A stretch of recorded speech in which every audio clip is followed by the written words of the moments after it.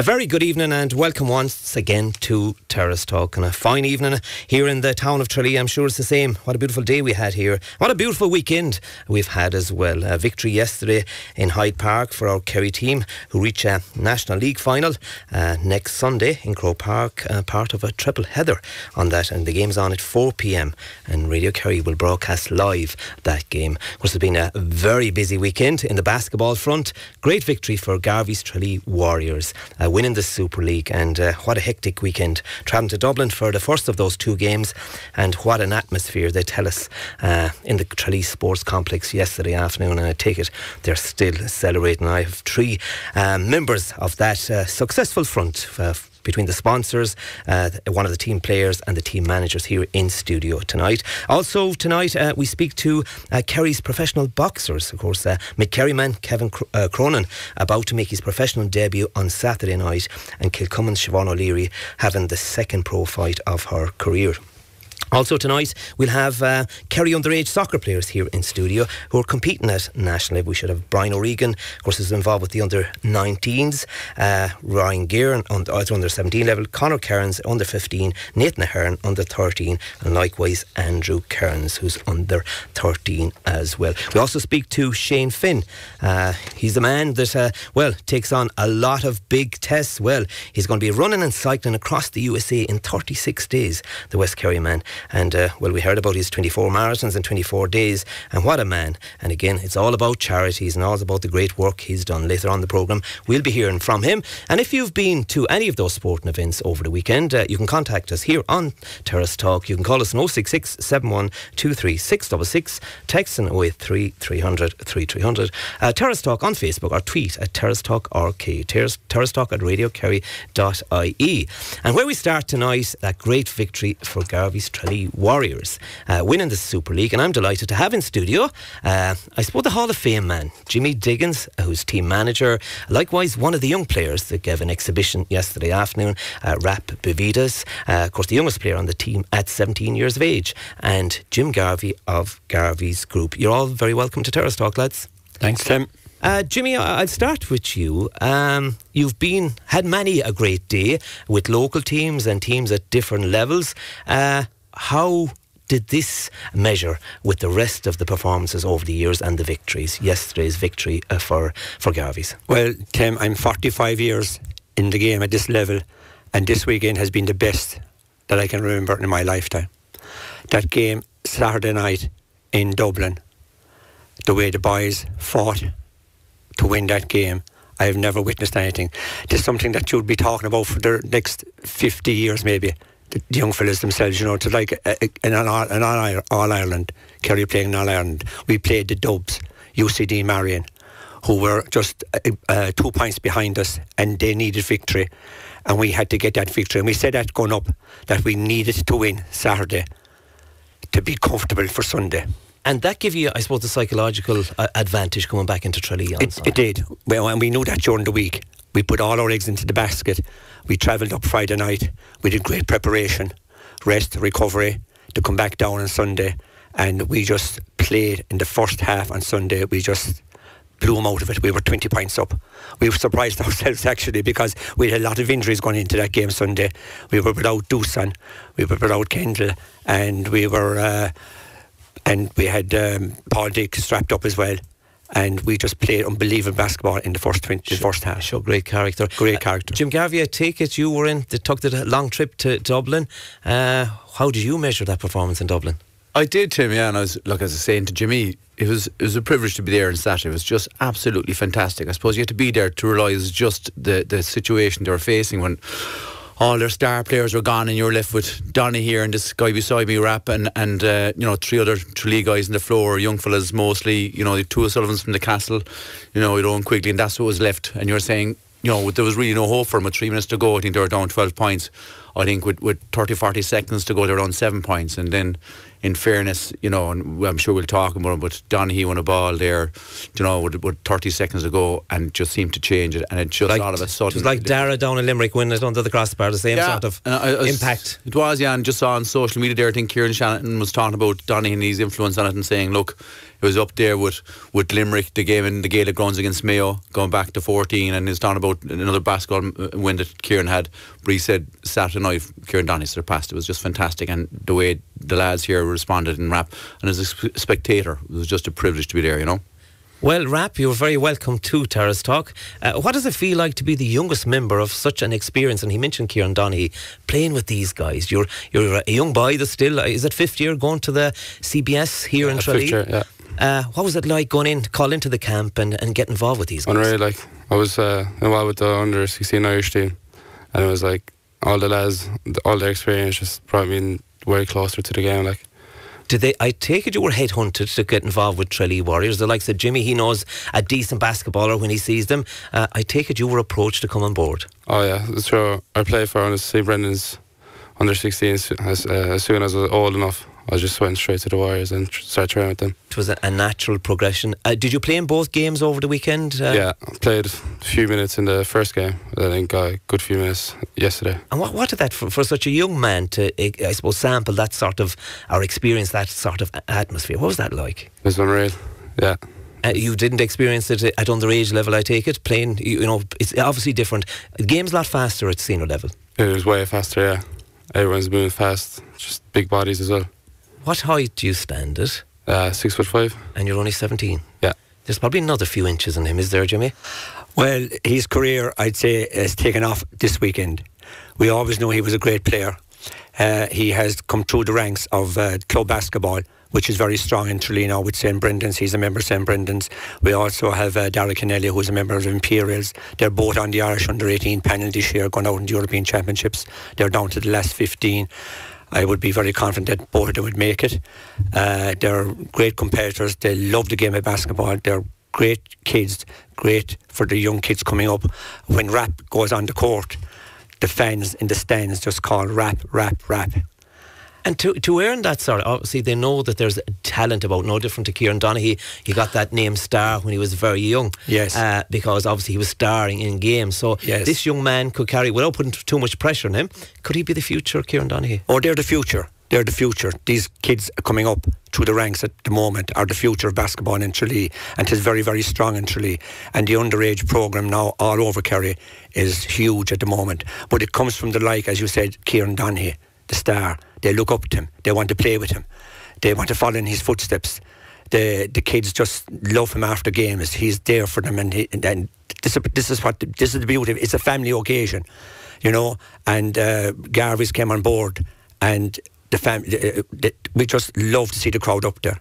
Yeah, it's definitely getting huge crowds in the Jim, before we talk about yesterday's game, can we talk about Garvey's connection with the sponsor? We'll talk about sponsorship, but he mentioned family there. But we always say, and I know it well myself, that Garvey's pride itself in community. But what did you see? Why did you want to get on board with the Warriors? Yeah, I suppose, look, even thinking about it today, Tim, I think when Tralee Tigers won the league in 1995, we'd have been sponsored at that stage. So we're sponsoring basketball in Kerry probably 24, 25 years. And even after the match yesterday, one of the first texts I got was from Donal O'Connor from St. Mary's in Castleinel, which we're involved as well. And also we're involved in the Imperial. So we'd have a great connection ourselves with basketball down the years. And, you know, I think from a sponsor's point of view, it's just such a brilliant sport to be involved in. You know what I mean? I think this, from the sponsorship point of view, and what attracts us really to what Jimmy and Rap are doing up with the Warriors is just, it's a sense of the community, a sense of family. I think everybody would say, look, that the town of Tralee is on a high after it, you know, and the way they've brought it is a family night, and what a fantastic night's entertainment. Even yesterday now, you had Liam O'Connor playing before the match and at half time, and just the place was rocking up there. It was just fantastic. And from a sponsor point of view, look, it's just, you're delighted to be involved with something like that, you know. But for somebody like your dad, Tomas, and a man that's, I suppose, given to the community with years, he gets it from the community, he gives it back. What makes your decision? What makes that final decision for you? Because I'm sure that out there, you could be, for want of a better word, you could be plagued by sponsorship. But obviously you have to do your research from a business point of view as well, Jim. Well, look, it's quite simple. It's people like Jimmy across the table from me, and in fairness to Terry O'Brien as well, and even to Kieran Donaghy, right? They're really good people to be involved in.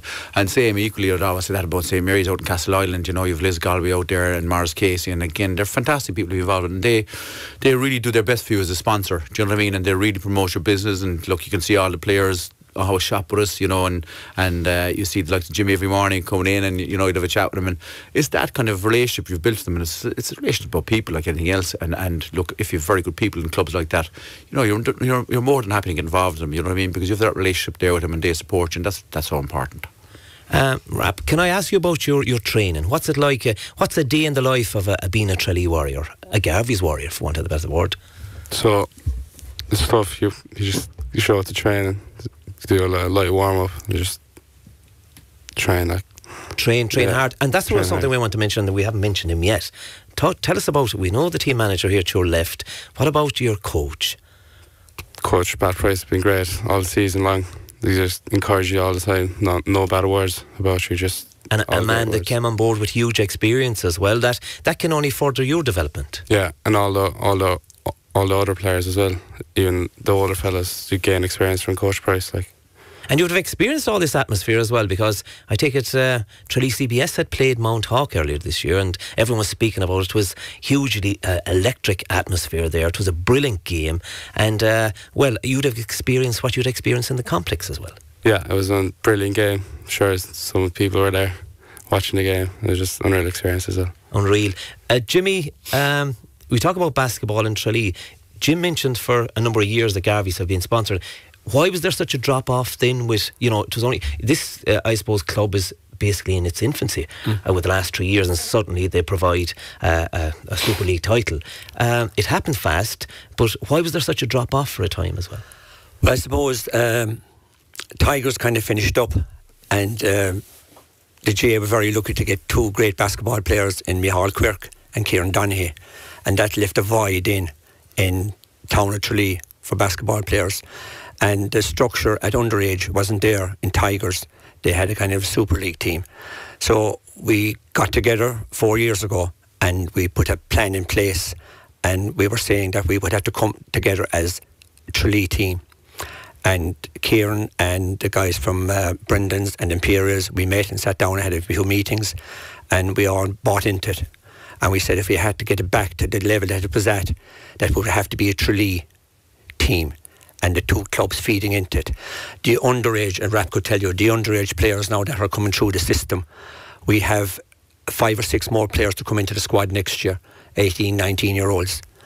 They're just waiting to get in. They were on the fringe this year, but we only select 12 for games. But they're about 14, 15 and 16 players, and there's more want to come in as well. Success breeds success. So success breeds success, and as Jim said, then you have young families coming up, and the kids are there. They're out on the floor bouncing basketballs. They want to go to camps. They want to... Just underage basketball now in the town of Tralee is just grown out of all proportion. So that's why I'm happy that it will be successful. This will last this time, because you have the underage players coming up. Jim, looking at social media today, reading the papers, listening to it here on Radio Kerry, something great has happened, Kerry and Tralee, and there were genuine and honest words from people sending in text to Radio Kerry today, and people you meet on the street.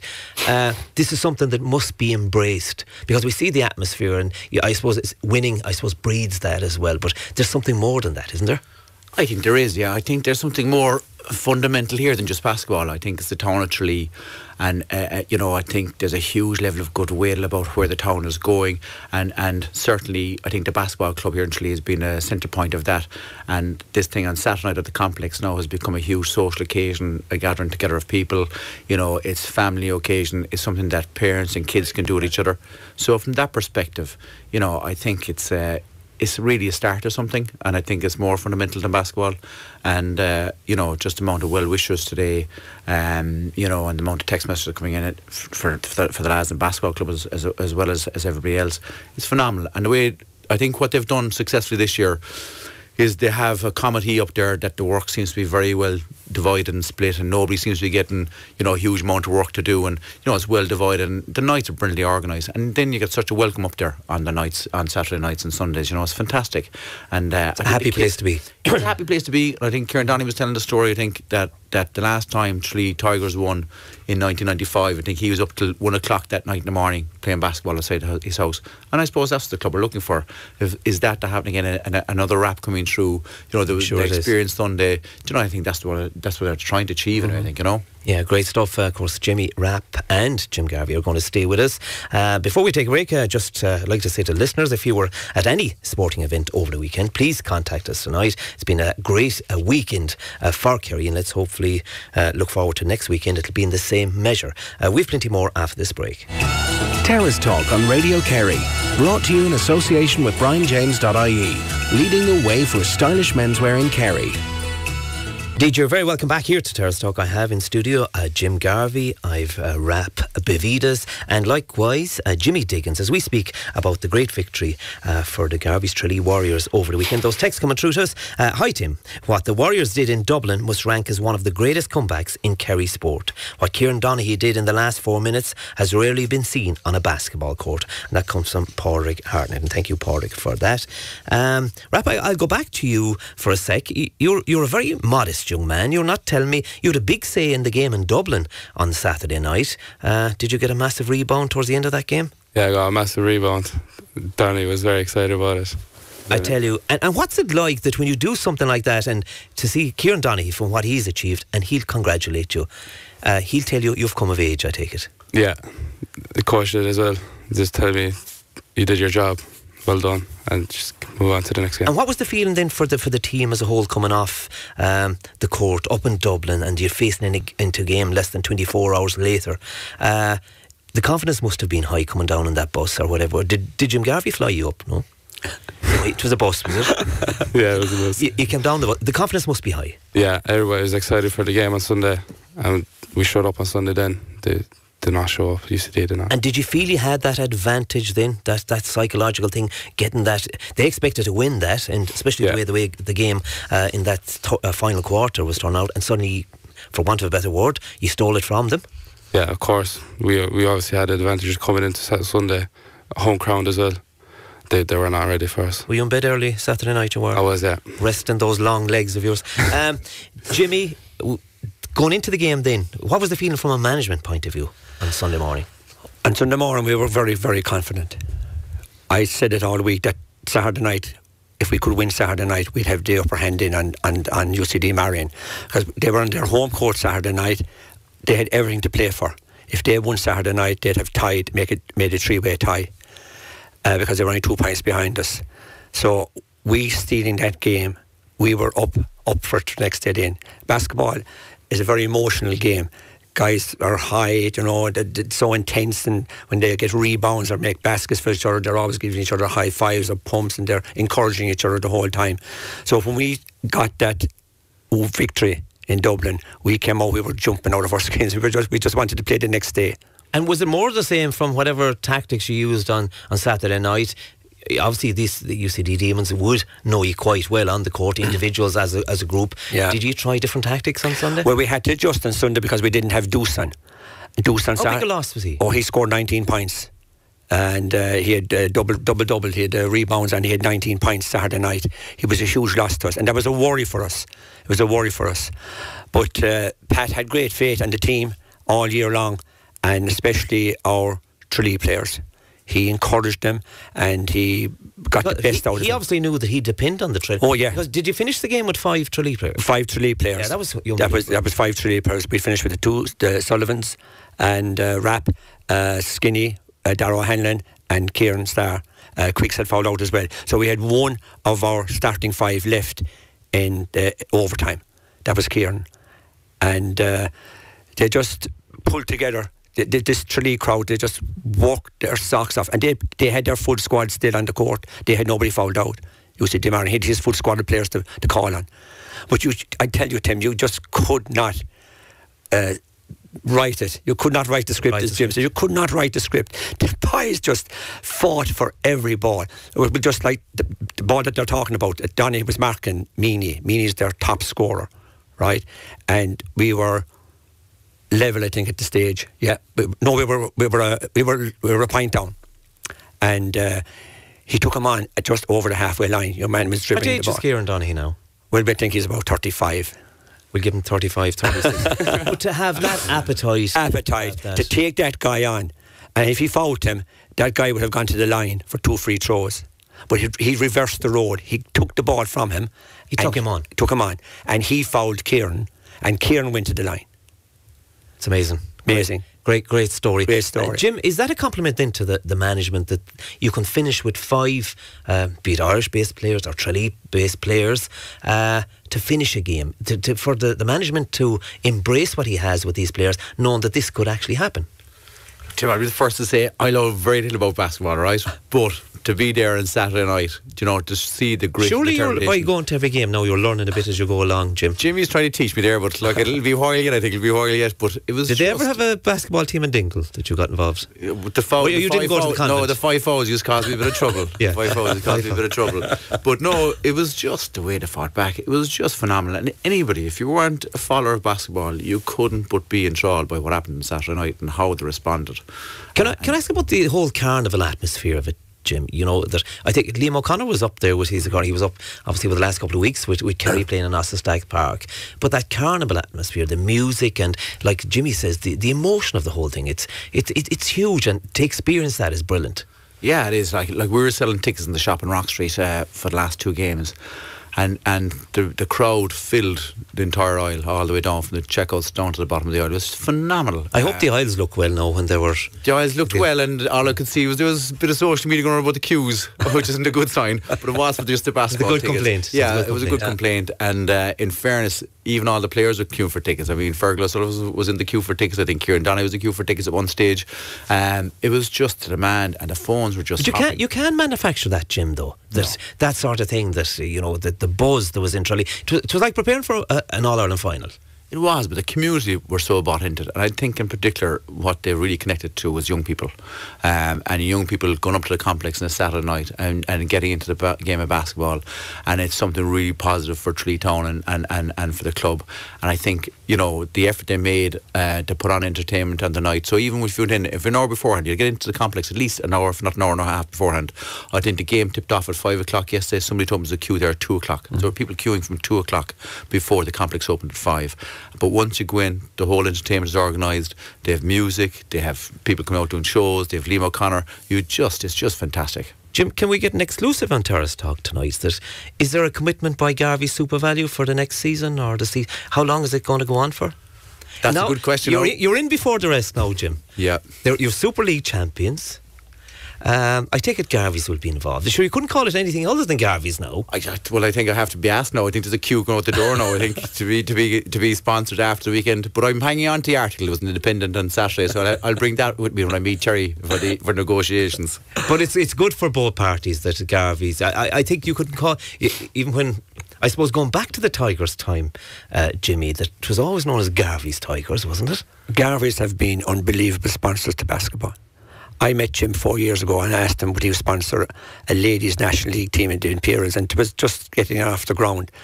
And I had no bother meeting with Kevin and Jim, and they came on board. And I was really kind of getting them set up for this big one. I said there's something big coming down the road, and if you get in now, you have a chance of getting the big gig, But I didn't think it was going to be this big, Tim. Honestly, I didn't think it was going to be this big. It's just taken off completely. Will you do me a favour? We mentioned your backroom team.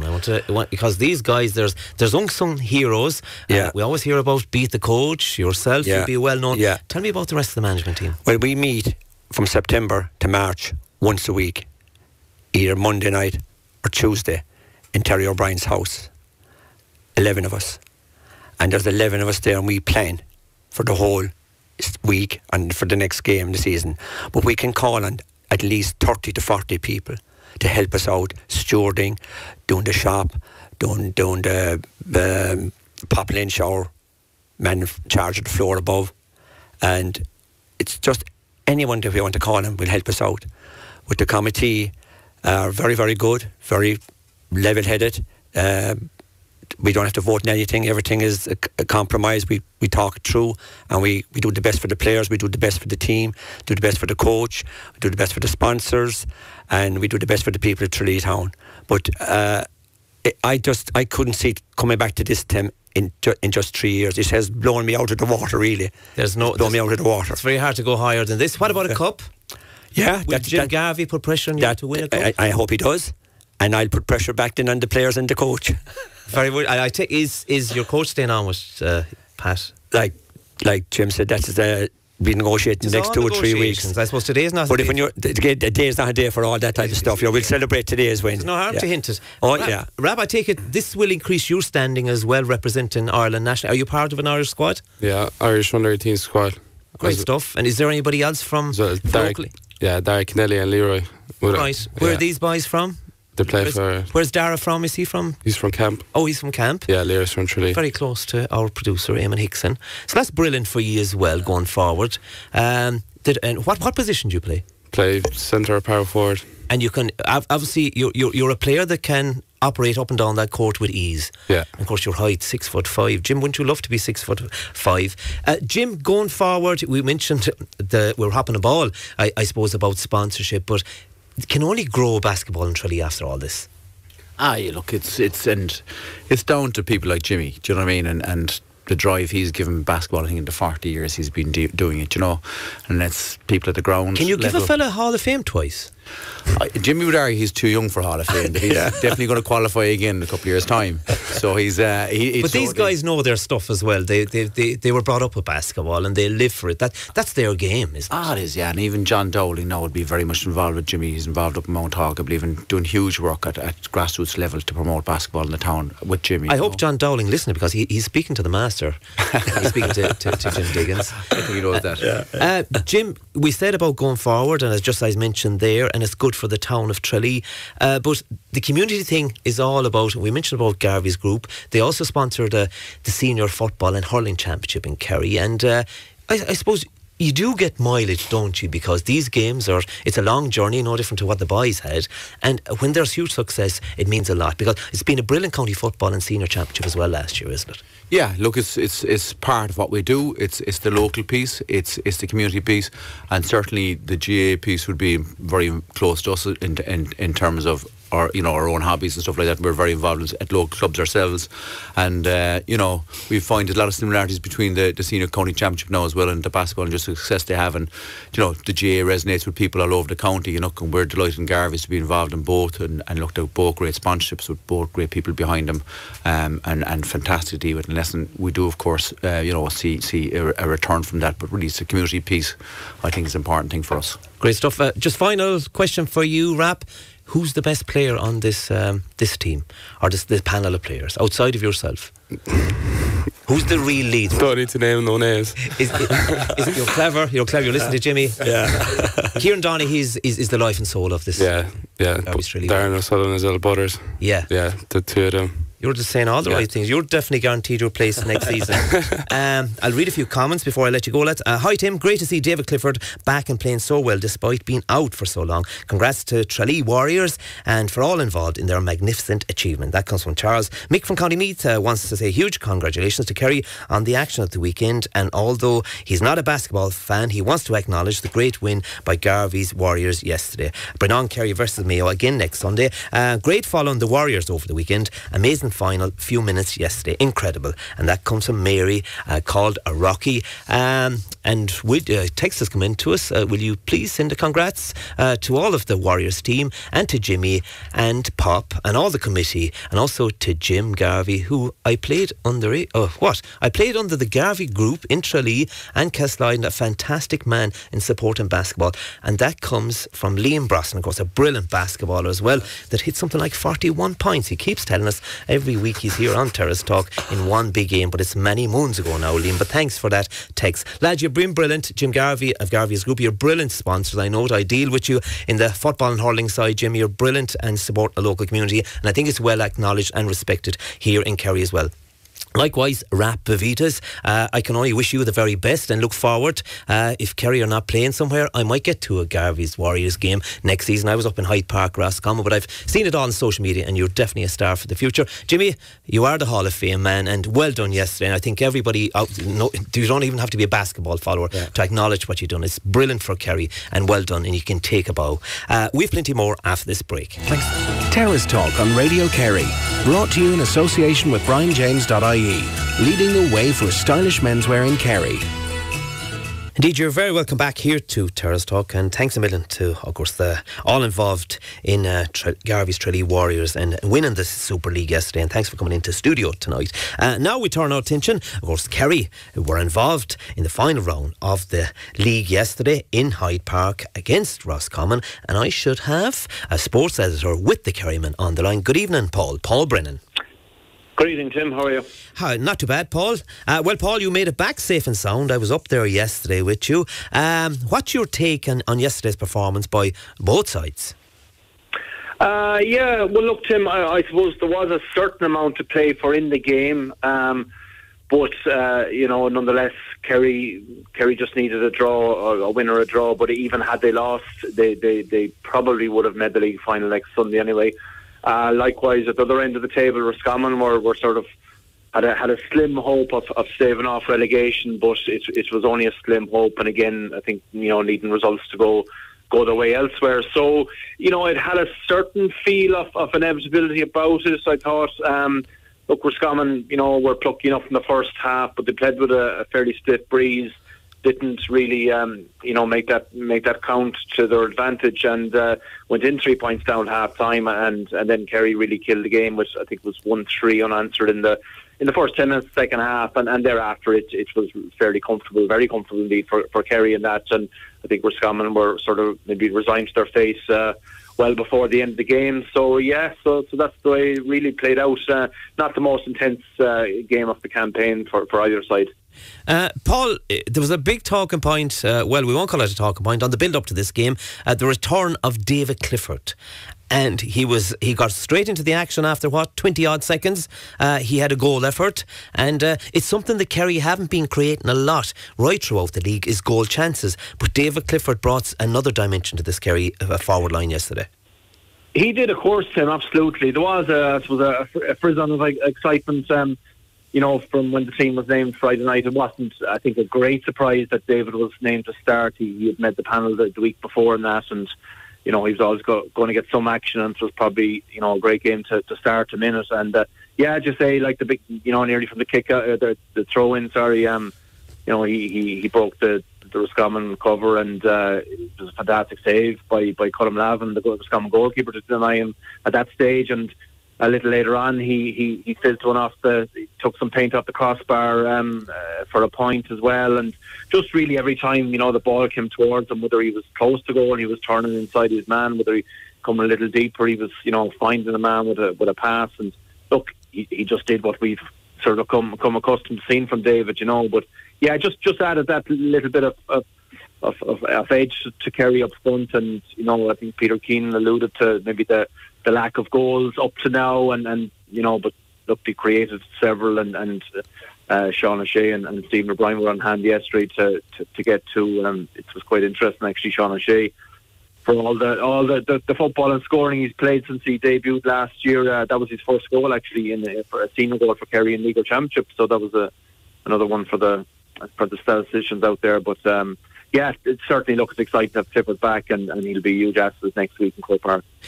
What was very noticeable in the first half as well, Paul, is the kick passing by Kerry that we saw at one stage, and Ambrose alluded to it in commentary. I think it was Tom O'Sullivan sent a ball up to the full forward line, and it took out 4 or 5 Roscommon players, and it seemed to be the order of the day by Kerry hitting that inside line.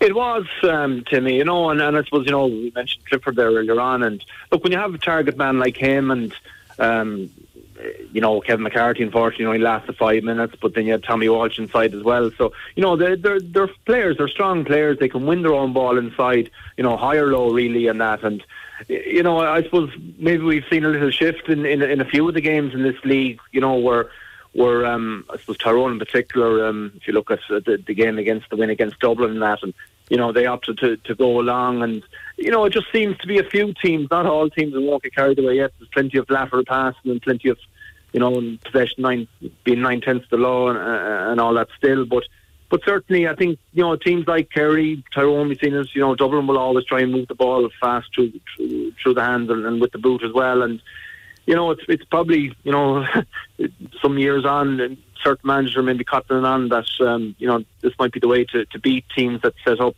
with mass defences or sweepers or whatnot, is just to use that ball, and get it in quick. And as I say, look, Kerry have, there's the Kerry forward that can't win his own ball inside and that. So, we might hopefully see a bit more of that. Probably the mark is helping it, and it'll be interesting. Obviously, that when the league finishes, the mark and that experimental rule will be shelved for the championship at least. Whether we see it next year or not, another matter. But so it will just be interesting come championship time to see. Even the likes of Tommy Walsh and that, who again was winning a couple of marks yesterday.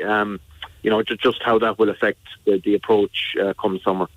What do you think of the new guys? When I say new guys, they've got games already, but Diarmuid O'Connor yesterday tried out again at midfield with Jack Barry. Yeah, it was an interesting one. Club mates for Nagale there. It was a nice feather in the cap for the Tralee club there to have the 8 and 9 on the field yesterday. But I thought Diarmuid, worked hard. To be honest, I wasn't overly impressed, or I didn't think he blew it out of the water. To say, but he worked hard. We know what we get from him. He's an honest lad. He'll work hard. He's, whether he's nearly ready for midfield yet is a hard one. And certainly, like on the wing, as a wing forward, he's great mobility and he can move the ball. To be fair, like Roscommon have a decent old midfield there.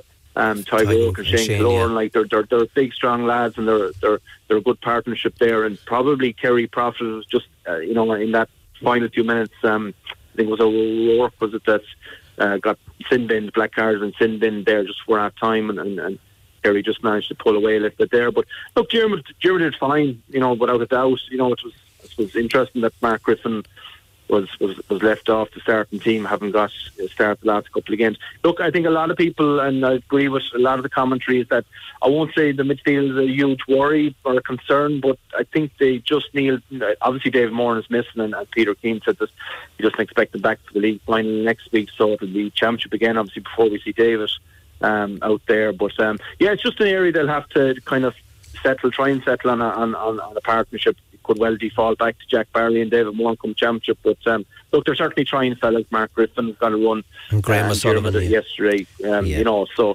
look, the young lads have done fine to a man. Dara Moynihan came in with his 2 points yesterday in that, and they're settling into senior level. A quick word: you were probably disappointed overall, were you, by Roscommon? There seemed to be a lack of bite by them, wasn't there? Look, there was. I mean, I suppose at the start of the league, you always look at the two teams that have come up from Division 2, and it was Cavan and Roscommon again. They're on a bit of a yo-yo, those two counties. In the last couple of years, Roscommon come up. A few years back, they did well to hold their own for a year. Then when they went down, they won relegation or one promotion straight up again, and Cavan have been kind of up and down as well. And look, you're going to have certain counties that are going to just, maybe not be quite good enough for one division and maybe a little bit too strong for another division, and they'll be up and down in that. But look, I suppose Kerry or Roscommon would have, they had a bit of turmoil and they lost Kevin McStay as manager at the end of last year. They took quite a while to get a man in. Anthony Cunningham sort of came in nearly at the 11th hour when was it O'Rourke, I think, and O'Rourke fell through. But look, it's disappointing always to go down. Cork and Tip have gone out of Division 2 down to Division 3. That's disappointing for those as well. But look, Roscommon will always, I suppose, look to shake it up in the Connacht Championship, and a Connacht title would be a big thing for them, and back to the Super 8s again. If they get into the Super 8s, I think it would be considered a huge bonus overall. Can I ask you about next Sunday?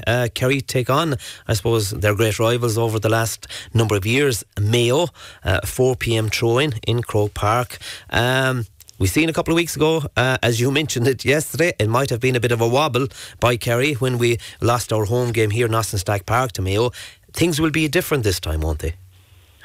They will, Tim. It's just, it's interesting, it's fascinating, I suppose, that, the one game Kerry have lost is to Mayo, and it was only 2 weeks ago, so, they're back in Croke Park now. We'd hope, certainly, that the conditions weather-wise would be considerably better than they were that night in Tralee. I mean, the wind and the rain just mitigate for both sides for poor handling and errors and all the rest of it. So that's the first thing. You just hope that the weather is kind to both teams. Look, somebody was asking me, like, will Mayo kind of, fear Roscommon and that, and the answer is no, not at all. They haven't fear. Kerry, I should say. Mayo won't fear Kerry one bit at all. I mean, the last time they meet the championship, they beat them in that replay in their semi-final. So, and look, both teams, I suppose what's interesting now is both teams, are getting up to full speed in terms of fitness, in terms of conditioning, in terms of, personnel. Whether we see some of the Crokes lads next week remains to be seen. Peter Keane expects Paul Gainey should be pretty close to the panel, if not the starting team. Clifford obviously is back. So, both teams will be getting a lot more fellas on field and getting, this is it before the championship, Tim. I mean, we're not going to see them beyond next Sunday. We're not going to see these teams again until the championship in May or in Kerry's case, late June. So, it's and it would be nice to get a psychological advantage, wouldn't it, Paul, for either side, because there's a possibility they'll meet again? It would, of course, absolutely. But I think what would be more important at this stage is, look, Peter is great to kind of play down these league games so far, but at the end of the day, they're in a National League Final now. It's there to be won. There's a silverware to be brought home. And a lot of these fellas haven't much won at senior level. Obviously some of them have a National League title there from medal from 2 years ago, but all those young lads we mentioned, and Sean O'Shea and David Clifford, they want to start winning things at senior levels, and this is the first opportunity now they'll have to get their hands on silverware and a medal. So, and look, the last time, this Kerry lads were in Croke Park, it didn't end well. There was a Super 8 game against Galway last year. So, big chance to put things all right. those things, I just want to, as I say, blow out a bit of dirty diesel from last year and just continue on. Just bring a win into the next 2 months of kind of off season, if you like, and head into championship as National League champions. That's what both teams will want. Oh, great stuff. Paul, thanks a million for coming on Terrace Talk this evening. I'm sure we'll meet you during the weekend in Croke Park. Thank you. Thanks, bye now. Of course, that's Paul Brennan, sports editor with the Kerryman. Those comments coming through to us, Joey O'Hanlon via Twitter. Terrace Talk, asking Terrace Talk, who's going to be on the bench for Clifford come the championship? Of course, David Clifford, I take it he'll nail down a place. Well, that's definitely a question for our listeners as well. Who do you think will go to the bench for making way for David Clifford? Because he's such a serious player, I'm sure that he's a huge threat to everybody in that forward line. Congratulations to all involved with Tralee Warriors basketball team on their wonderful achievement in winning the Super League title over the weekend. And that comes from Father Pat Crean Lynch. Mike in Fires tonight would like to say he thinks Kerry have the best forwards in Ireland, and after being in Roscommon yesterday and seeing David Clifford on the pitch was a great pleasure. Mike also thinks if we could sort out our midfield, then we would be the best team in the country. Plenty of more after this break. Terrace Talk on Radio Kerry, brought to you in association with BrianJames.ie, leading the way for stylish menswear in Kerry. Indeed, you're very welcome back here to Terrace. Of course, coming up in the second hour, we'll be speaking to West Kerry man Shane Finn, running and cycling across the USA in 36 days. Also, we'll hear from Kerry's only professional boxers. Kevin Cronin, of course, the mid-Kerryman, will fight on his professional debut on Saturday night. And likewise, Kilcummin's Siobhan O'Leary having her second pro fight. And we'll also hear from underage talented players here in Kerry who are doing well at national level. Those comments coming through to us. Hi Tim, congratulations to all successful Kerry teams over the weekend, and good luck to our footballers in Park and Croquig. The Kerry Camogie team welcomed highly fancied Galway to John Mitchell's yesterday. This was Galway's team with some big names. Kerry were reduced to 14 players before half time, and the visitors held a comfortable lead. However, despite the numerical disadvantage, Kerry put in a storming second half performance, outscoring the visitors and held on for victory. The spirit of this young team bodes well for the future. On Saturday, the Kerry minor Camogie team booked their place in the All-Ireland semi-final. Our under-16 Camogie team face Waterford on Sunday in the Munster final, so the future looks bright. And that comes from Restard O'Ferran, of course, the Kerry Camogie PRO. And now we switch our attention to handball, and I should have on the line one of Kerry's most decorated handballers, that is Dominick Lynch. Good evening, Dominick. Tim, good evening. How are you keeping? How are they all back around Glenbeigh? Great. We can't complain at all. Now we had a great weekend, and I suppose that's the most important thing. Well, I tell you, they'll put up a statue some time, or is it up already for you, Dominic? You won your 31st All-Ireland at the weekend. Yeah, sure, Tim, look, I suppose I'm having a good old career and I'm still going, and I won my 31st All-Ireland, which is a major thing for me, and it keeps me going and it keeps me interested in the sport, and I suppose that's the most important thing, just to keep us going and keep me fit, and that's what it's all about. But this is huge in the sense that not too many people have 50 Munster titles. 50. You've 50 now, haven't you? Yeah, 50. I 58. Tim, to tell the truth, I won my 58 one there last Wednesday week with John Joe Kirk in the doubles. So I've 58 now, and look, I'm trying to go after. I think the record of all Kerry of anyone in Kerry is 67. So that's what my goal is, trying to set that and try to beat that. But look, even every time I win in All Ireland to the Munster, it's a massive thing for us, because it's great to be involved in any kind of sport. And I suppose the weekend, like we went up to King's Court, which there was myself playing the Master Race singles with Derek Keane from Ballymac, and then we had two juveniles from our own club playing the under 16s, and like it was 26 years ago since there was last one in Glimby, an under 16 All Ireland, which was myself and John Joe, which is a long time, and the boys went up and they won it, and they were the underdogs, and they came out with a win, and it was massive for the two young fellas, for Darragh Lynch and Sean Quirk, so it was brilliant for them. Dominic, did you ever think when you started playing handball that you'd arrive, I won't say it's your destination because you want to get more titles, but you'd go on a journey like this, having 58 Munster titles? What drives you, Dominic? I don't know. Look, I suppose, Tim, at the end of the day, my goal was always to get to Croke Park. And I said, if I ever got to Croke Park, that would do me, when I was a young fella, and to win one All Ireland. And sure, you win one, and the next thing I was in the next year, and I always kept winning. And look, I suppose, to the time it's like any sport, the time you put into something, you will get something out of it. And if you're dedicated enough to it, and the drive I have is to win titles, and enjoy myself and play well.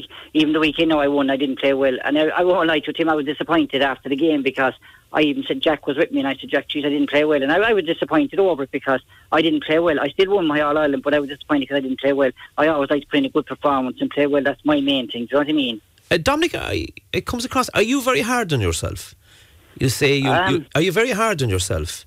Oh, I suppose I would, Tim. I would, because even at training now, if I didn't play well at times, I'd be kind of disappointed over it on the way home on the journey. And I always want to do well every time. Even for a training game, to me, competition, I always say to the young lads here that we have training. I'd say, you're going in for an hour and 20 minutes, an hour and a half to train.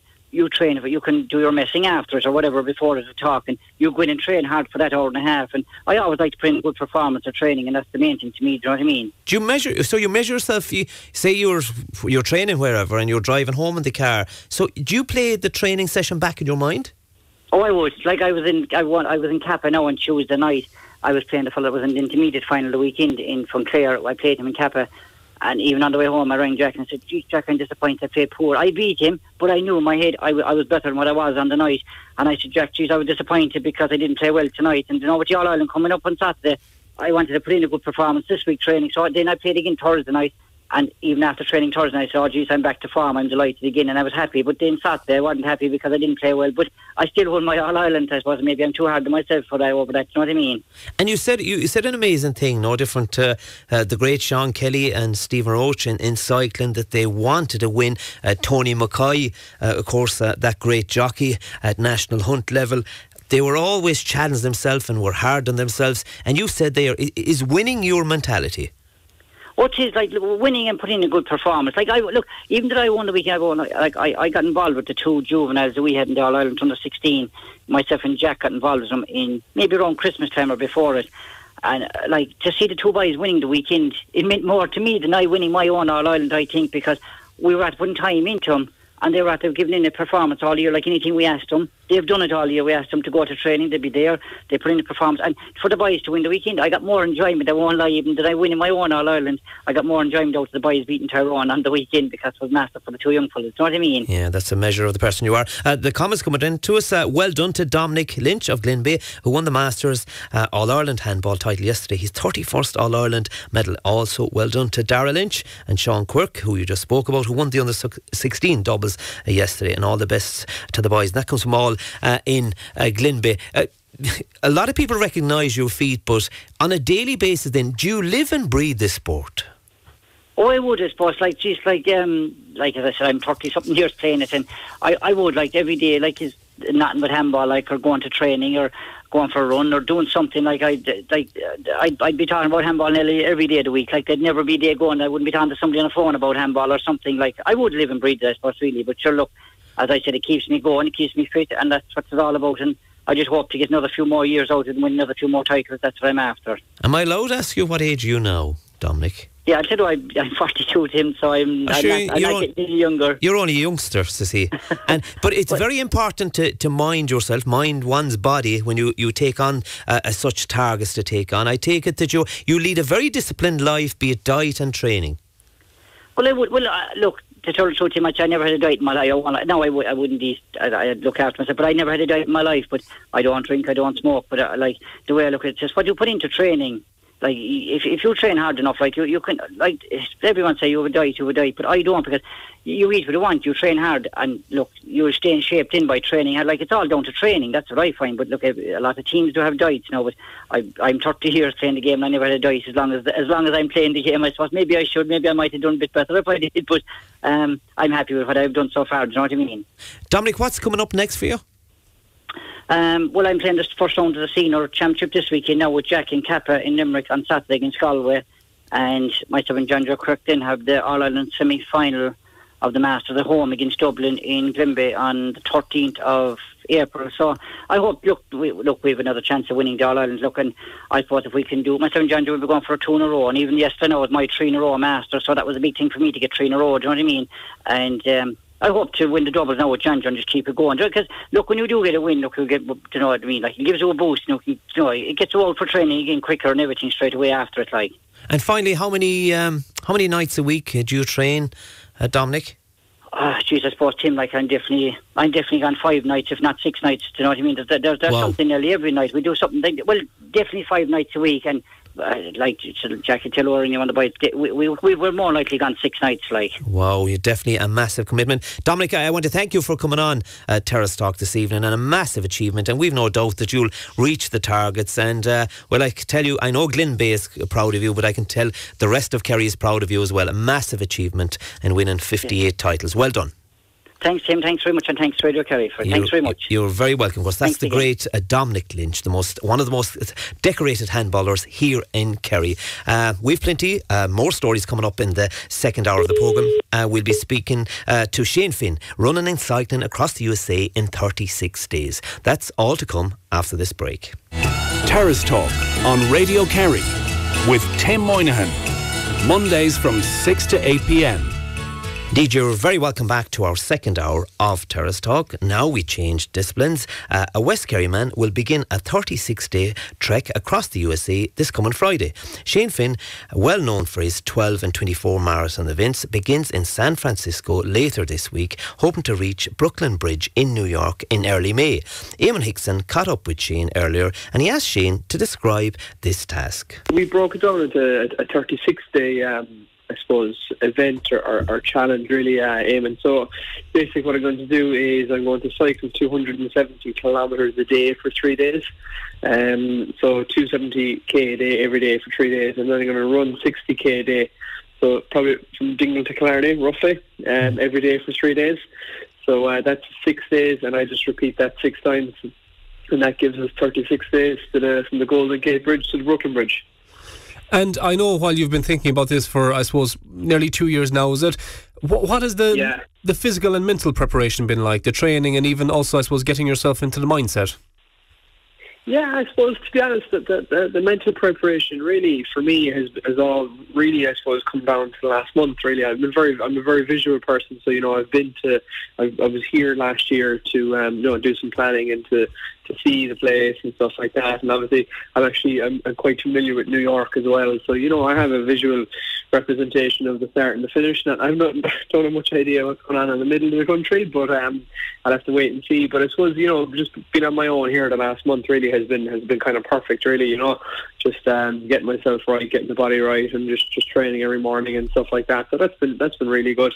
And then I suppose second of all then as well, physically, to be honest, there's no training plan for this kind of stuff. And you know, my kind of approach really, my biggest priority with a lot of these things is you have to be injury free going in, and if you're not, you're in trouble. And you know, thank God I'm injury free. I'm probably in the best shape I've ever been in. So I think I've ticked all the boxes I need to tick really going in. And you know, you get to stage then obviously within the event and things like that, then where it's just you know, you're managing everything as best you can. So look, there's obviously a lot of things I know, but there's also a lot of unknowns too that I suppose in a weird kind of a way they'd kind of excite me as well. Shane, I suppose over the past few years here, a lot of people in Kerry know that you did 12 marathons in 12 days, then did 24 marathons in 24 days. And I suppose chatting to you after those, I suppose your recovery was one thing. And what lessons did you learn from those 12 and 24 marathons that you can use in terms of recovery in this? Yeah, I think the main things I learned really was not to panic in the first week. So what I mean by that is, I mean, you know, it takes somewhere between 7 to 10 days for your body to actually adapt to what you're doing. So I mean, it was coming towards the end of the 24 marathons where I started to run faster. I ran my fastest marathon in day 19, and a similar thing happened back during the 12 marathons. So, you know, I think, you know, we hit the Sierra Nevada mountain range on day 2. But obviously that'll be quite tough, and you know, I'm expecting it and things like that. But, you know, I could be coming up to day 15, 16 before I actually settle in and then actually my body figures out what I'm trying to do. And, you know, I wake up in the morning, my body knows that I'm about to run an ultramarathon, or I'm about to cycle from Dingle to Tipperary town, you know. But I mean, you just be patient and do the small things right, and then, you know, I think I'll worry about the recovery from May 3rd, I guess, from May 3rd or 4th onwards. You mentioned that some parts of the country you're not 100% sure of, you know, what conditions you'll face, but have you researched what kind of terrain you'll be running, I would say, going across the Midwest and things like that? Yeah. I'd be, you know, a lot of my preparations and stuff, and I'd be fairly methodical. You know, I'd go through everything really with a fine-tooth comb. I mean, I've in the house here, I think I've taken apart my bike probably 6 or 7 times now at this stage and put it back together again. And I mean, I actually Googled Street View probably 80% of the route already myself. I just sat down one night and did it, you know, and just to get a visual representation. You know, I have the elevations written down every day and what I'm going to be climbing, and you know, there's a day there going across the Rockies where there's 11,000 feet of climbing on the bike and things like that, you know. But I mean, it's just that's just a step in the stone, I guess, really, to get me to Brooklyn. And you know, I'll respect the distances, and then when they come, I'll take them on step by step. And it'll be, I think, you know, I think I have earmarked day 16 to 20. It'll probably be the most challenging. And there's actually day 22 is actually downhill, would you believe? And you know, so we'll take it from there. But there's a couple of fairly isolated places now.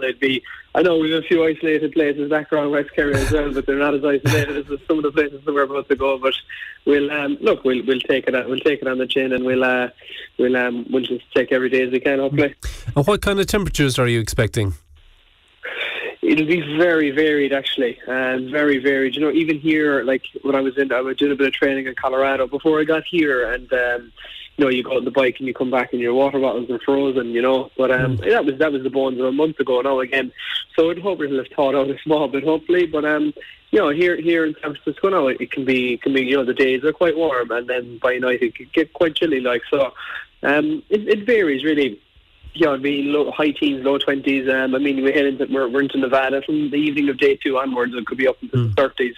And you know, then we get into the Rockies. It could be we could have the North Face jackets on us, and we could be have woolly hats and gloves, you know. So it's you know, I suppose I've thought about it quite a lot, but I think it's literally going to be a case of what I do at home. As I wake up in the morning, I look out the window and I call it from there, you know. Yeah. Because I think that's kind of the best option to take about it, really. Because you know, I think I can control things like my recovery and my you know, how my pace and my heart rate and stuff like that, but I can't control the weather. So you know, I've kind of put it to the back of my mind, really, and I'll just take whatever comes at me each day and make the best of it or the worst of it, you know.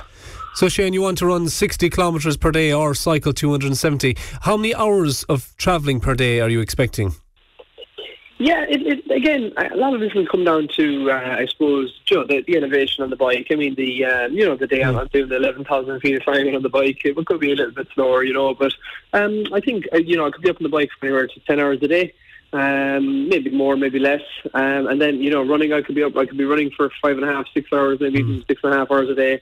Again, kind of depending on the elevation, But obviously, I train very closely to heart rate, so I think my heart rate would really dictate a lot of my paces and stuff like that, and that usually levels out and it picks a little sweet spot, I suppose, usually after about 7 to 8 days as well. In terms of energy needs, 36 days crossing the United States, have you worked out how much you must eat every day in terms of calories and what foods are the right foods to be consuming? Yeah, no, I have. I did a lot of work on that now. I suppose in preparation for this, I suppose it's another step up again from the 24 marathon. So I suppose I had to step up other aspects of what I was doing and things as well. And I did some kind of testing with Health Matters there in Dublin, and I'll be going through somewhere between 7.5 and 8,000 calories a day, which is a lot of food. I'm not 6'6" or anything like that. I'm a fairly compact sized lad, but I can put away quite a amount of food as well, and I'll have to, because it's just for recovery purposes and my immune system and things like that. They're all really, really important, and just getting enough calories and fat and protein in that I can recover. So it's been an education in itself, really. That. You learn what works for you, and I suppose the other thing to note is, not everything what works for me will work for somebody else. I mean, another lad could do this next week, and he could have a completely different nutrition plan. So I think I just had to, take my time and find out what actually works the best for me. The guys in Origin there in Farn 4 actually created me a specific bar. My nutritionist Barry Murray sent them on. This is what he needs. The lads went into to their lab and just created a product for me. So I'm very lucky to have things like that as well, and have people like that in my corner too. It's reassuring as well. You're kind of half touching on there. I suppose there's a huge support crew, not just with you in the United States, but I suppose an extended support crew all around. It's massive, really. I mean, I suppose people from the outside would look in and they'd see me running, or attempting to cross America, running around Ireland.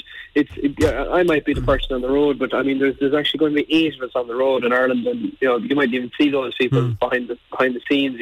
So I never say anytime I speak or anytime I do, it's always we. I use the word we because a lot of the times without these people that are supporting me, I wouldn't be able to do what I'm doing, from family to friends at home to neighbours to volunteers from the charity, just to contacts I've made over the last kind of 2 or 3 years. I mean, even the Irish community here in America since I arrived have just been it's blown my mind, really, to be honest. From that tiny little village about 2 hours south of Denver, staying with a man named Ivan O'Gorman from Limerick, and they just took me in and just made me one of their own, and the same has happened here since our own neighbour here, Brian Sheehy, from Monaskal there, has been, I think, God, the amount of stuff he's done for me since I got here has I'll be in debt to him for years, so it's just the support we're getting, from we all have the same common goal. I mean, the common goal that we have is to raise €250,000 for spina bifida and hydrocephalus Ireland. That's the goal, really, and to get us all to New York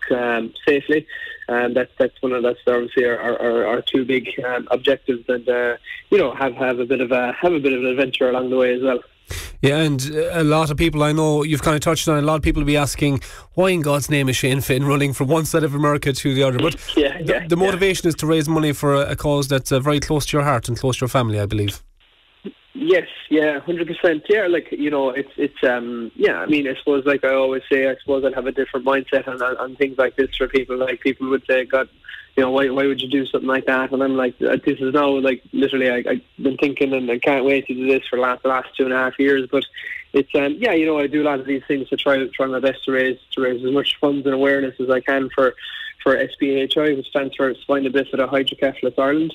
So it's a condition that affects my family directly. My first cousin Mary, she lives with the condition, and people say, God, Shane, what you're doing is tough and hard, and you must be training hard. And I can promise you one thing: she's far tougher than I'll ever be. Like, the things that girl has gone through in her life to get to where she is far more than anything I'll have to go through to get to from San Francisco to New York. So, I suppose when I was 17, I ran my first marathon for the charity, and I suppose I kind of lost the run of myself then, really. Like, it's just took off. I kind of put every other sport I was playing to the side, really, after that.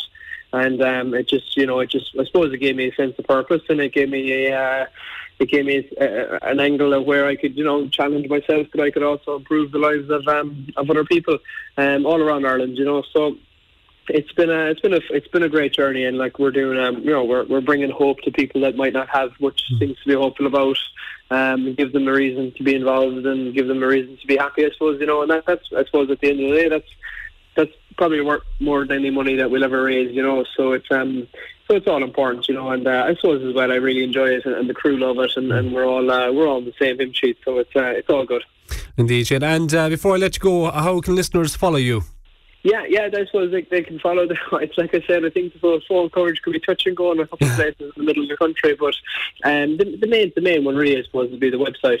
So that's at shanefinn.com, and we just literally transferred the website. It's all there's nothing else on it, only American Ultra stuff now. So and I suppose as well on the social media channels there as well. I'm Shane Finn on everything really. It's for Facebook page, Instagram and Twitter and LinkedIn. That's where they're the 4 channels I'll be using as we're making our way across through the time zones and to the other side of the country. Yeah, absolutely great stuff, and many thanks there to Eamon Hickson, and of course the very best of luck there to Shane Finn, running and cycling across the USA in 36 days. Tweet we actually saw today, we said it should get a mention. Covering Division 5 football in Kerry can be difficult at times, but reading about Ballylongford and Cronin sharing 5-14 apiece, my van coming from 10 points down after 53 minutes and win, and B teams from Strand Road and Milltown Castlemaine finishing 4-15 to 2-15 has its upsides. And that was a Jason O'Connor tweet earlier today. Coming up after this break, we'll be speaking boxing. Terrace Talk on Radio Kerry, brought to you in association with BrianJames.ie, leading the way for stylish menswear in Kerry. You're very welcome back here to Terrace Talk, and now we speak to Kerry's only professional boxers, and I should have both Kevin Cronin and Siobhan O'Leary on the line. Good evening, folks. Hi, how are you doing, Eamon? You're both, actually it's Tim here, Tim Moynihan. How are you, Siobhan? You're both very welcome to Terrace Talk. First of all, to you, Siobhan, you've been down this journey already. This is going to be your second pro fight. Is indeed. Yeah, I had my first one in November last year, so looking forward to getting in there again now. So can't wait. Siobhan, you're from Kilcommon. Indeed. Kerry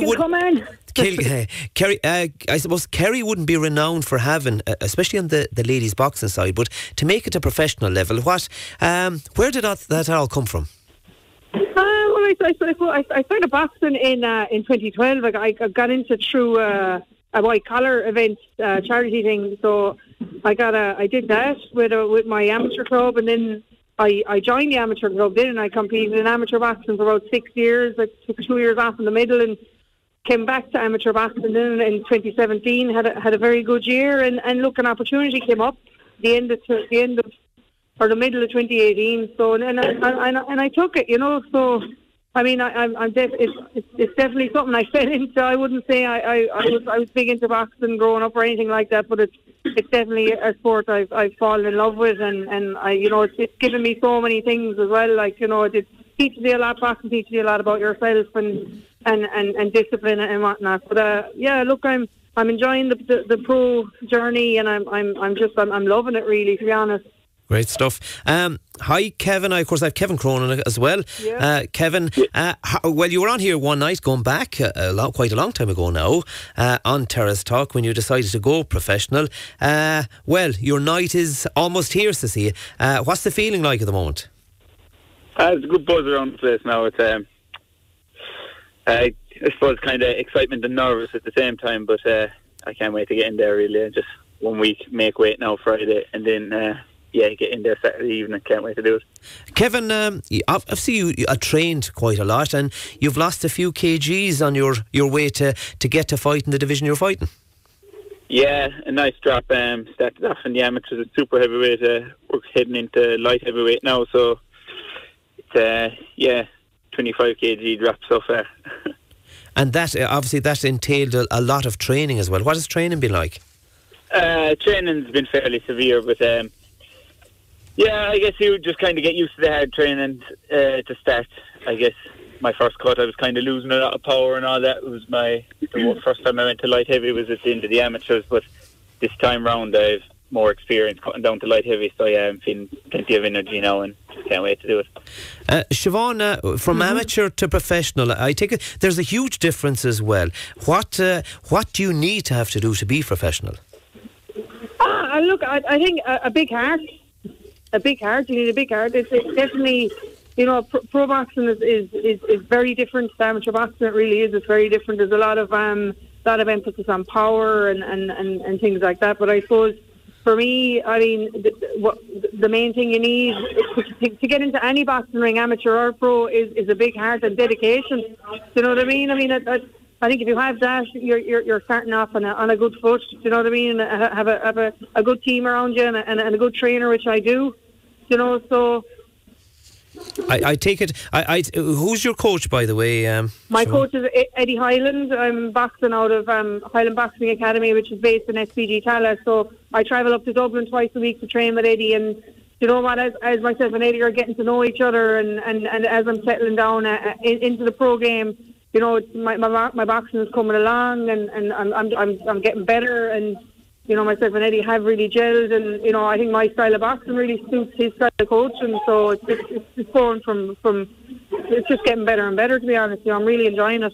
Yeah, great stuff. Kevin, what do you know about your opponent this coming Saturday night? My opponent this Saturday night, very little. To be honest, I just know he's orthodox, and look, that's really all I know. He's going to have a good guard. He's going to be a good come-forward boxer. So it's really a strong light heavyweight. He's flying over from Poland. So, yeah, that's about all I know, really. So I just got to get in there and do my thing. And what is your emphasis being on training? Is it a case of you let him think about you rather than knowing too much about him? It must be very difficult, because a lot of these boxers at professional level, people would have seen them box, be it on a recording or video, whatever. You don't have that luxury. No, yeah, well, I guess going into my first pro fight, there's going to be a lot of pressure as it is. So I think now if I went looking into who I'm fighting, it's going to add that bit more pressure. So, look, I'm going to not going to put that pressure on my shoulders, really. I'm just going to go in there and do what I do best. How many set rounds is this at your level, Kevin? Yeah, I'm starting off with a 4-rounder now Saturday. 4-rounder. So, and is it a case looking for a big knockout in the first round, or will you test what the opposition is like early on? Well, look, I'm going to try not to let the excitement get to me, really. It'd be my first pro fight. Look, I've been training for 4 rounds. I've been training for a tough 4 rounds, so that's what I'm going in facing, is a tough 4 rounds. And look, if the opportunity comes to take them out of there, I'm going to take it. Kevin, when you start, you mentioned they're training for 4 rounds. That's probably a lot of stamina is needed for that, because you wouldn't have done that at amateur level. No, 3 rounds at amateur. Yeah, it's a different step up. It's a different sport, really. As Siobhan was saying, there's a lot more power involved. In amateurs, there was a lot of point scoring, and I guess in pros, you could say, you're really trying to get in there and hurt each other. So, it's a different style, and it's a different type of stamina, really, to the amateurs. So it's all new to me, yeah. Yeah, definitely so. Siobhan, how much of an influence has the likes of Katie Taylor been on your career? She's got a massive profile for the professional game, and especially that she represents Ireland.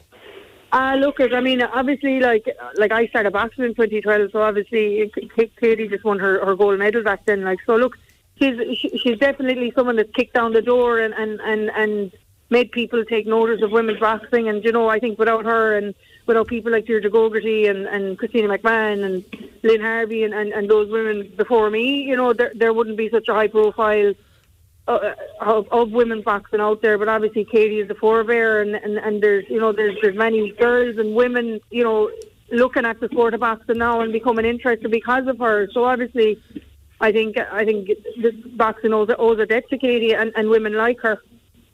Yeah, can I ask you? You've already had a pro fight. That must be a huge advantage going into your second. Unlike Kevin, any advice for Kevin going into his first one? Just enjoy it. 100% enjoy it. I went in.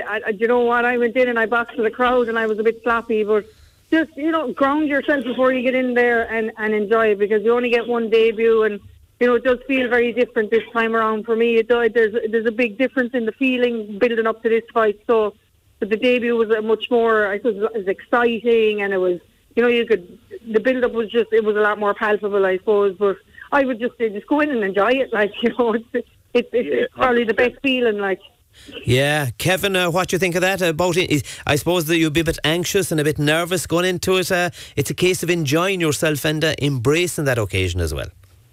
Yeah, definitely. I'm going to try my best to enjoy it now, but I guess now it's just, as you were saying, not to rush into something, that I guess that's a big mistake someone could make in their debut with all the excitement and the crowd getting behind you. It's all something new. You just don't want to rush into something you don't see coming. I'm sure there'll be a lot of Kerry followers to support you, two boxers. Can you tell us where's the venue for these two fights? National Stadium in Dublin. All right, and I take it there's a few travelling from Kerry up to support you, Kev? Yeah, I sold out tickets within the week, really. And that must mean a lot as well, to have the support. You're not alone doing it for Kerry, but when you look out, you won't have time to look out, I'm sure, to the ring to see who's in the audience, but that must mean a lot to get that sort of support.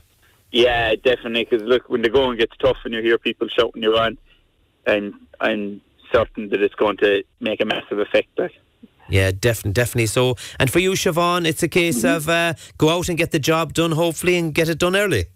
Absolutely. Look at my focus right now is the fight on Saturday, and my focus and my plan is to beat this girl, and by whatever means possible. That's boxing. You got to be ruthless. You got to get in there and kill or be killed. I suppose that's the whole point of it. So my plan is to make it 2-0, and I will do that on Saturday. Great stuff, great confidence. Thanks a million to both of you, both Kevin Cronin and likewise Siobhan O'Leary of Kerry, who will be boxing this Saturday night. The very best luck, and thanks for coming on Terrace Talk, folks. Thank you. Thanks a million. Bye-bye. Great stuff, and that's Kerry's only professional boxers, of course, Castlemaine's Kevin Cronin, and likewise Siobhan O'Leary of Kilcummin.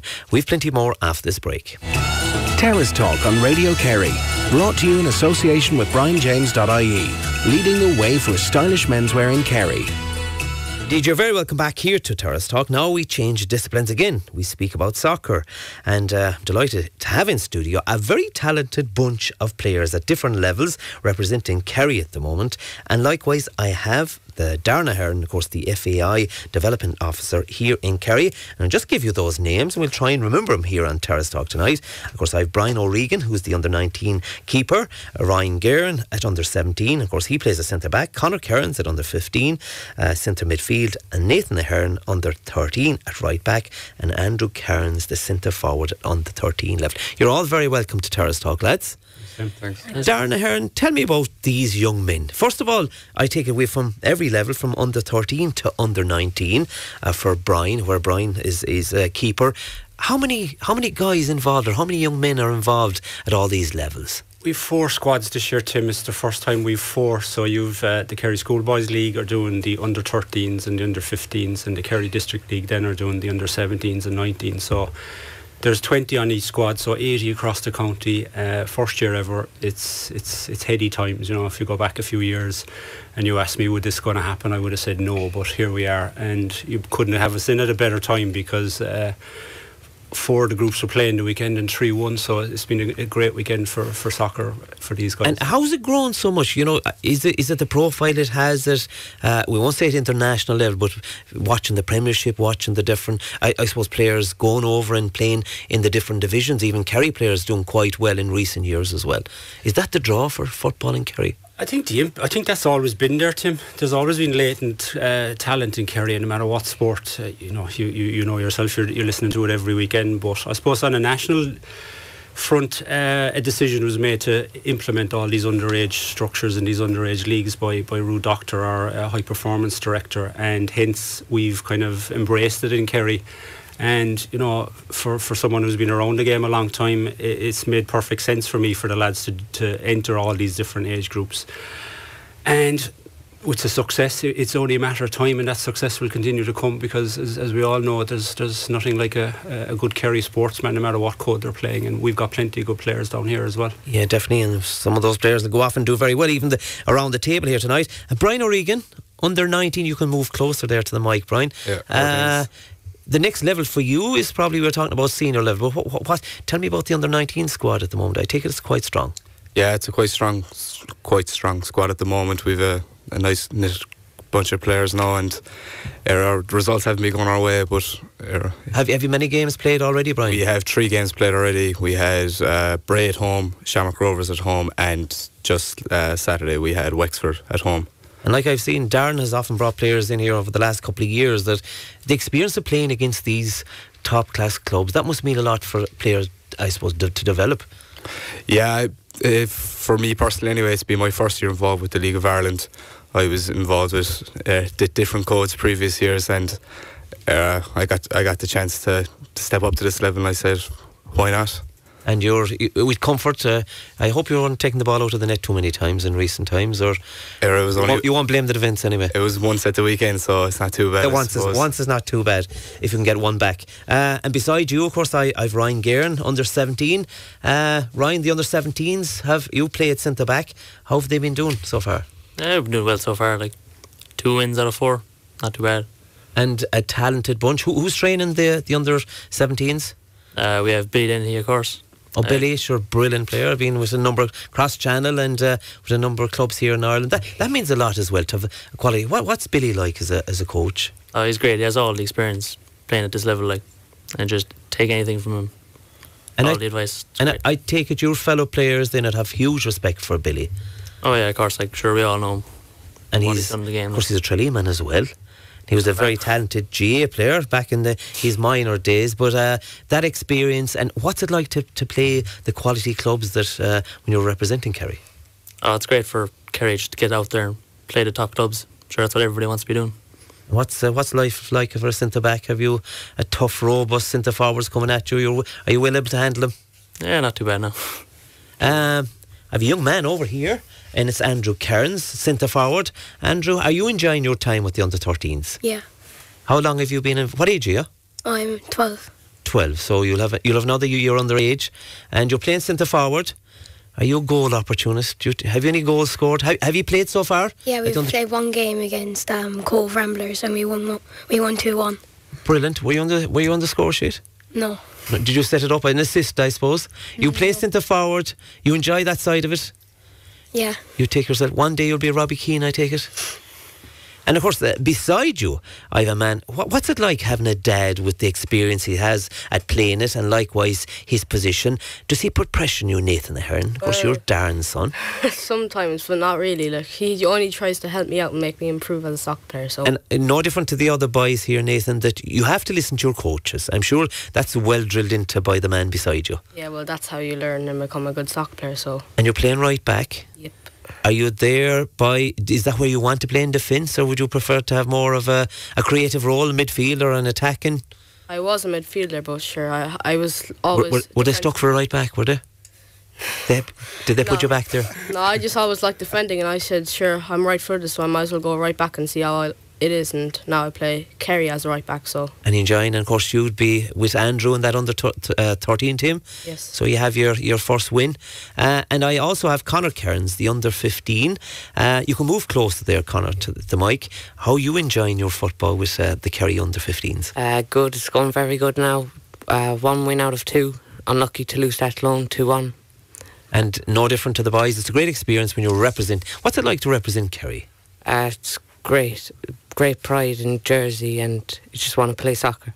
And where are you from, Conor? Are you from town? Yes. You're from Tralee? Yes. And I take it you started soccer or football at a very young age? Yeah, under 6 level. Oh, sure, you're very talented. And you play centre midfield? Yes. Are you the guy that does the link with everyone with defence and attack? Yeah, try to be anyway. Try to be. Darren, they're all modest young men, but I take it they all enjoy it. Tim, you have to enjoy it, don't you? No matter what age you are, especially when they're so young.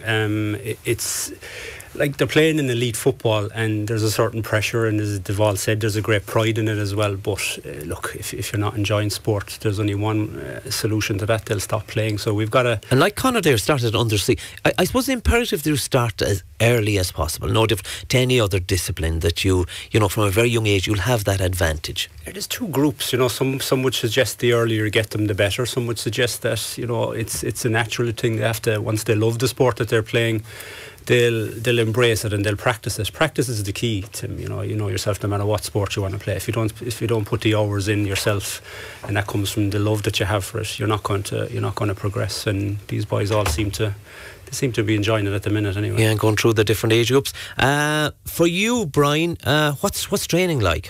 What's the effort in training? Are you out a couple of nights a week, I take it? Yeah, we're out 2 nights a week, Tuesday and Thursday. Training itself is probably the easiest part, to say the least. It's more the things outside of training, such as trying to get gym work in, keeping a clean diet, and balancing the books as well on top of it to study.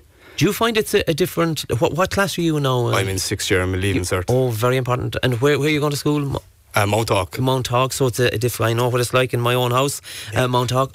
That sort of effort, that sort of balance is a very difficult... That when you're representing Kerry, it's a different level. Yeah, so it's not like club level. Yeah, it is a big difficulty, but I suppose it's part of the game, it's part of the life, and it's just something that you have to get on with. You can't really complain too much. There's not much that can be done. So if you want to play at this level of football, this elite, if you want to be an elite footballer, you've all Irish, have you? You've all Irish in the next couple of days, have you? I do, yeah. I won't be too worried about them now. You'll be fine. Is it difficult because it's a very important academically as well that years like this you have to take advantage, but your season is probably right in the middle of it now, so it's very hard for that commitment to be given, I suppose. It is, yeah. But look, as long as we enjoy it, enjoying it is half the battle. It makes it. And you'll be nice and fresh then after being out in that fresh air going in doing the exams. You'll be fine. For you, Ryan, is it the same way? Studies? What year are you in school? I'm in 3rd year. 3rd year. So you have exams as well, I take it. Yeah, I do. Yeah. So what is it difficult for you? And do you find a difference as well moving up to a level where the likes of Darren is in charge and the different coaches playing with Kerry? Is it difficult to play with your club? There's more of a commitment, isn't there? Yeah, there is more of a commitment, alright, but it's not so much that. It's, you need to be good for Kerry, to be at peak condition for every match. And do you watch your diet and watch your discipline outside? Yeah, what Ryan mentioned about being in the gym. Do you have to do that bit extra outside of the training you would be, the set training you have with Kerry? Well, of course, it's a big step up to Kerry now, and doing any big extra by yourself will always help in that regard.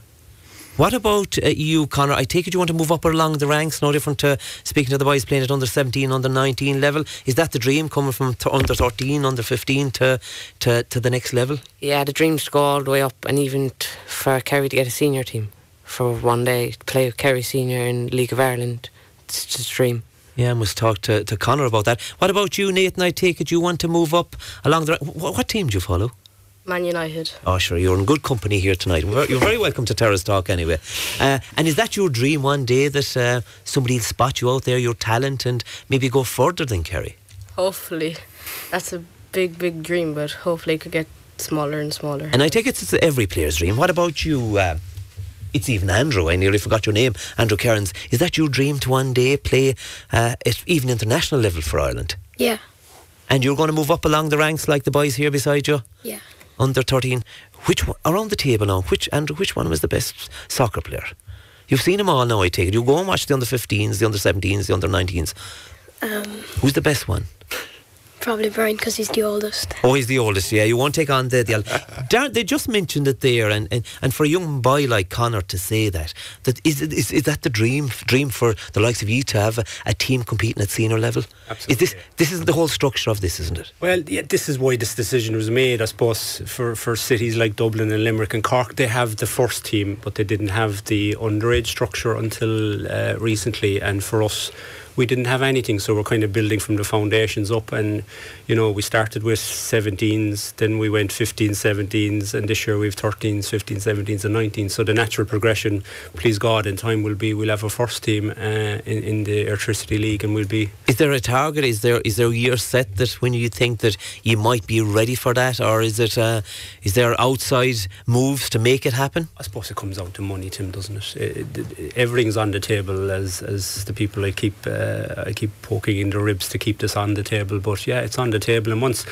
these guys keep showing up and they keep winning, and you're competitive with all the age groups up along, it's only a natural progression that when you do take that step into the first team and the senior setup, you should be competitive as well. Because outside of they coming into training, the likes of your own son there, Nathan, and Andrew, at that very young age, that tender age, for looking at the long term, do people speak to them outside of training and focus them that in the future they could arrive at this destination?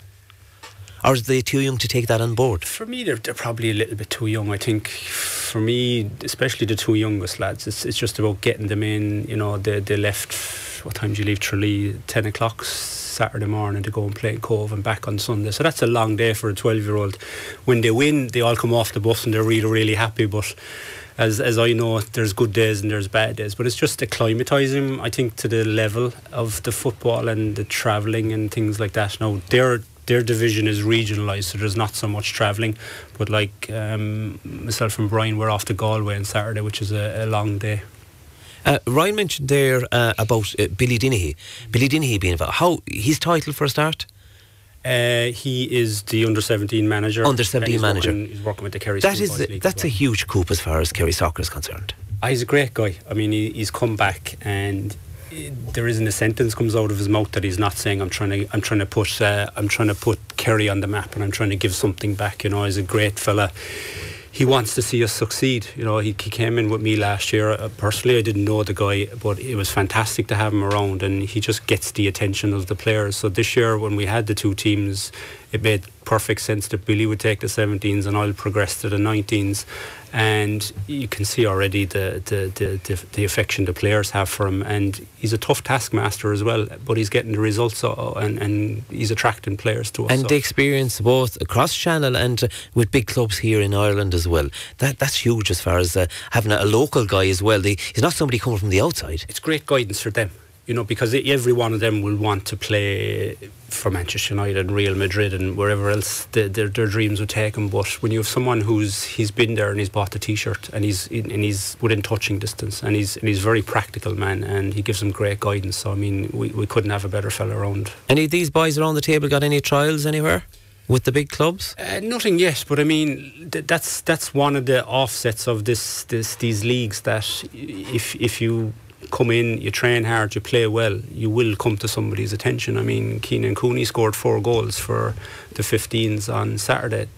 That's guaranteed to get attention for him, because someone will ask, how's that boy scored 4 goals? So, once fellas keep doing that, they'll come to people's attention. Well, you mightn't see it probably at under 13 level, but for the likes of Connor and the boys here, Ryan and Brian, is there guys, is there scouts watching these guys? Oh, yeah, absolutely. Absolutely, yeah. It's probably made their job a lot easier. I mean, if you say Dublin, what would it be, Tim? 45 minutes from England, they'll fly in. The fixtures are common knowledge, and they could come and see 3 or 4 games across a weekend at 2 or 3 different age groups. And you wouldn't even be aware as a management team that they'd be there? There's a person sitting in the stand, and these guys don't need to be aware of that, but they are being monitored, yeah. But you're probably aware of it after tonight, lads. But you have to think about your own team. And for a tactician-wise, how's Billy rating as well? He obviously brings something new that you wouldn't have experienced before. Billy's great with the management. He's always going to go for the game, go for the win. And that's the biggest difference in his style. And right, he's a ball player as well. We see him for his times in the different clubs he played with, but he likes it on the ground, doesn't he? A very talented. Is that what you set your skill in, that being good on the floor, as we say? Yeah, we're always trying to play out properly the best way we can, trying to attack more, create more chances and score more goals. Brian, is that day gone, the loofing the ball down past midfield to centre forward? I take it you all play it in the ground now. It is, yeah. You try your best to play out of the back and build up, and they're, like you said, being able to hit the ball 70 metres while it is important, more in today's game, it's more importantly to be able to do it accurately. But like Ryan was saying, the system of play is we'll try to build up from the back and create chances, score goals. Brian, what about somebody your age now? That are you looking still to be? I know that Darren don't want me to dwell too much on that about being aware of scouts. You feel you have a chance of being spotted out there to go further? Or are you just doing it for the enjoyment of playing with Kerry? Yeah, of course, I'd like to progress in the game, but my undivided attention now is on Kerry District League and Under 19 League of Ireland, and how well I can do during the season. Everything outside that era, it's a blur. It can be a blur. It can be a blur and it can be a bonus. What about you, Conor? Your dream is no different to the boys, no different to the lads around the table, that you'll be spotted one day outside of having the honour of playing presently with Kerry? Yeah, hopefully one day. You never know what will happen. Might get scouted from anywhere. But you go out, and who's coaching you? Who's coaching the under 15? Danny Diggins and Jimmy Clancy. All right, and guys well experienced in the soccer side. How do they rate as coaches? Very good, very fun, very hard working. Always wants us to do our best. You're on that first 11 every time after saying that. And what about you, Nathan? Who's your coach? I'm JP Mullins and Joe. And how you can move closer there to the mic, Nathan, and you're enjoying it with them. They say always at your age, listen to your coaches for further development. That's going to happen, isn't it? Yeah, well, if you want to improve, you listen to coaches. If you don't listen to them. What about the boy beside you? Is he a decent player at that level? You're the guy minding the house. How's he as a striker? Well, he scored loads of goals for Park, and hopefully he can add to Kerry as well to score loads. Do you put pressure on him to get scores? Is he good with the assists? Well, he's playing in the midfield now, but sure, he's a goal scorer. He's a goal scorer. Darren, you look at those boys around you, and they're the delight of their world. You look at the football side, at the GA side, the hurling. There's lots, especially in the town of Tralee. There's no different to basketball the weekend. Is it very difficult with all the draws for a young boy now, because everyone wants the under 13 to play Gaelic football? Can you do both? The season, I know the way the season works, or is it very difficult with the way the game has gone? If they're representing Kerry, it's very hard to commit somewhere else. Very difficult time-wise, Tim. It's like all of the groups would train twice a week and have a match, and just even Nathan's experience on Saturday, whilst he came home and he was delighted, you could tell on Sunday and even today that he's a little bit fatigued from the match, because it is that next level their bodies just needs to acclimatise with it. The 19s probably recover a lot faster than the younger ones, but it's difficult. And look, we're all after the same pool of players. There's only so many to go around, but we always felt, I suppose, if we were going to serve soccer properly, that we needed to put these pathway in places for the lads that just want to choose soccer and come in and enjoy it and play at a high level. The club structure in Kerry, it's going to be to the benefit of a Kerry team. How strong is that in Kerry at the moment? Well, look, we wouldn't be here, Tim, if the club structure wasn't doing its job. There's some fantastic work, great people doing so many hours at their clubs, and elite football doesn't exist without a huge structure of the club side underneath, and it's a credit to them, and that's where we get these players from, and they're good players, they're able to play, and we top it up every week with a bit of coaching, but it's all the hard work is done by the clubs, absolutely. And I take it the clubs, they're looking for members the whole time out there, and there's a feeder there, but you have to recruit. Yeah, I think the club scene is very strong in terms of numbers wise, Tim. They've got some fantastic facilities, which is attracting lots of boys, and the girls' game is starting to grow as well. We have a bit of a push on ourselves over the Easter to try and get more girls participating, and that's starting to grow now with clubs embracing the girls' side of the game, and rightly so. So they're obviously doing good work. If they weren't doing good work, those people wouldn't be coming through the gates. So look, long may that continue. Darren, a quick word. Ireland's game against Gibraltar, it was like watching paint dry, I take it? I didn't see it, Tim. We were playing Wexford above, and I didn't get it. Wasn't pretty viewing anyway, and it was very difficult. They were on about the surface, the wind at times. It was always going to be a difficult place to go. Look, as Mick said, and he said it quite bluntly, you get to 3 points and you can argue the toss after that. If we had come away with a loss or a draw, it would be even worse. But look, first game in, we'll take the 3 points, we'll move on. As he said, there's plenty of room for improvement, and you have Georgia tomorrow night. Will anything change as far as Mick McCarthy is concerned for that? Couldn't see it changing that swiftly, Tim, unless there was a knock or an injury. I think he'll probably just reinforce whatever the game plan was on Saturday and try and implement it maybe a little bit better on Tuesday night. And the biggest problem probably not an out-and-out striker as a recognised striker. Is that a difficulty for you? It's very important that you could have the most stubborn defence, which he will have anyway because of where his background, Mick McCarthy, and the bit of creativity in midfield, but we've no real... Hard to find. They're so hard to find. The only fella that you would see, he's only a young fella, but he scored 2 goals for the 21s, Adam Ida from Cork, I think it was yesterday. He seems to be a fella who's, that player, Tim, that knows where the goal is, and the ball invariably ends up in the back of the net when he gets a chance, and he seems to be the next fella coming through, but they're hard to find, aren't they? Are we not giving the credit then to Robbie Keane for what he did? Something like 67 goals, and we only realise it now when there's a drought. It's always the same, isn't it? Everyone moaned that he didn't work hard enough and he was a this and that, but sure, like when you take his goals out of your international team, then all of a sudden you go, where are they going to come from? And we haven't had it, Will we struggle to get out of this? Will we struggle to qualify? Don't know. I think, I'm trying to be positive, Tim. A new man, he's a good man. I think he's been brought in to steady the ship, and hopefully, we get that win tomorrow night, and we just take it as it comes, I think. Yeah, definitely so. Lads, you're absolutely brilliant tonight. You're famous after tonight now, after being on Terrace Talk, lads. I have to say that. Darren, thanks for bringing these guys in. You're doing great work, and it's well acknowledged. And, I want to thank you all, lads. Of course, Ryan Guerin, Brian O'Regan, and I have to look this way again. It's for Andrew Cairns, likewise Nathan Ahern, who's Darren's son, likewise Conor Cairns. You're brilliant, and listen to your coaches and be very disciplined, and you'll do very well. And thanks a million for coming on Terrace Talk tonight. Thanks to everybody who contributed to tonight. It was a very, very busy programme.